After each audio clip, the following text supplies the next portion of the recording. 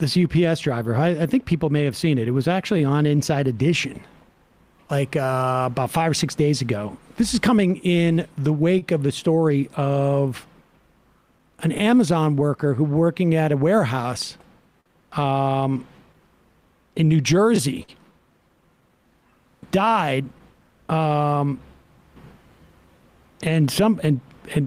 there's some question as to like whether this was something that took place at his death. But what is really, it was something associated with his work.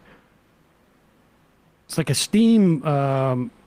It's like worse than this office, I can assure you. But of course, we're not doing any physical work here. So, but you're working in 100-degree weather,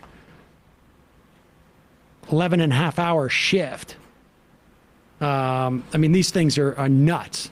And these delivery outfits, UPS, even the U.S. Postal Service, is my understanding, there's no AC in these trucks. There's no sense of like, hey, 20% less deliveries today because it's 110 degrees. That's not happening. This is apparently an Arizona homeowner. They had a Ring thing. Brian Enriquez had one of those Ring cameras, and caught this. UPS driver delivering a package to his house in extreme heat can barely. He's basically like on the verge of total heat stroke. Watch this. We're learning more about that alarming video of a UPS guy in distress from the extreme heat. He struggles to make it onto the front porch. Then he collapses, overwhelmed by the 110-degree temperature in Arizona. He has to lie down for a moment to recover. Slowly, he gets back up again and reaches for the doorbell before stumbling back to his truck. It's just a sickening feeling that you don't know what's going to happen to that guy if he goes to the next house or to his truck. Homeowner Brian Enriquez says he was shaken when he saw what his Ring camera had captured.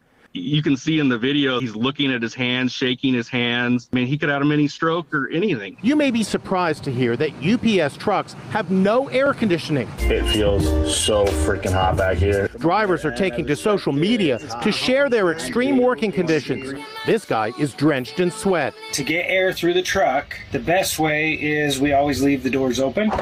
We rented a UPS truck to experience what rent his truck and drive around in his suit.